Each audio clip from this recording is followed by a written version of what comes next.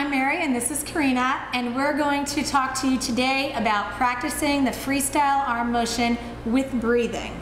Karina and I have two of our favorite drills that we're going to demonstrate for you today. The first one is the catch-up drill. The catch-up drill helps with timing and hand placement in the water.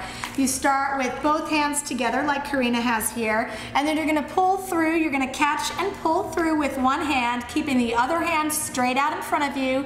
She's going to do her full recovery and come through, enter the water, and place it on top of the other hand. Then the other hand is going to repeat the same motion.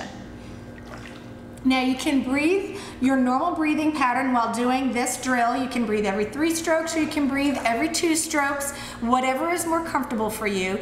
But you want to remember the focus is on what I'm doing through each movement, each motion of the arm, and making sure that I end on top of the other hand. That's the catch-up drill.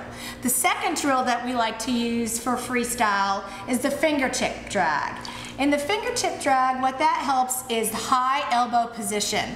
When we recover out of the water, we want the elbow to come up high towards the ceiling and almost roll as our hand comes up in front of us to enter and set up it for the catch again.